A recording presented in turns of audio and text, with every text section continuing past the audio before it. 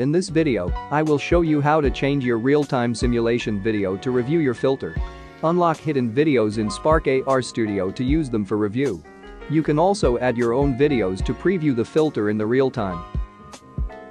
To change the real-time video in the simulator, click the video camera icon, then select any video you like.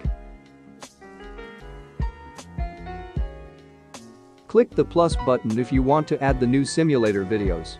This simulator works with web video types. So we will unlock hidden videos inside Spark AR Studio right now.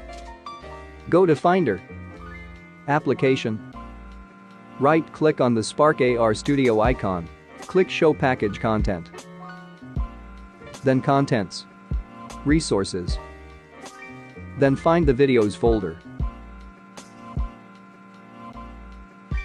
Copy this folder and paste it on the desktop.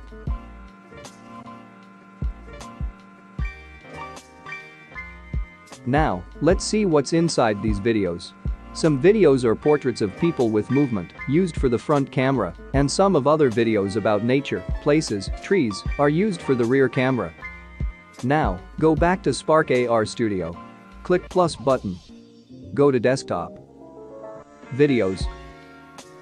And choose video you want to add.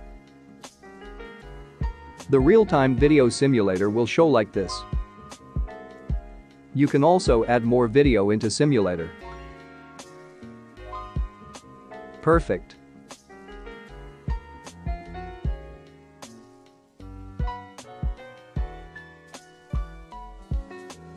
Do you want to add your video to the real-time simulator?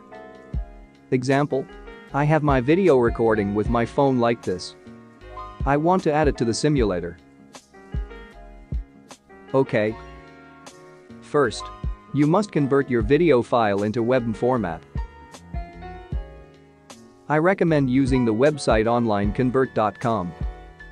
Please bookmark it because we will use this site so many times in the course. Then, let's follow this instruction.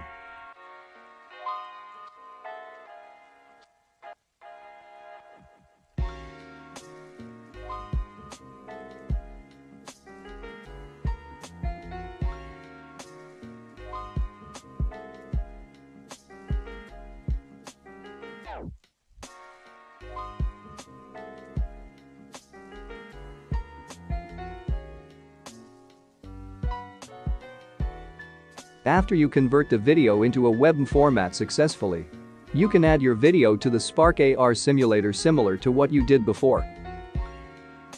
That nice. See you in the next video.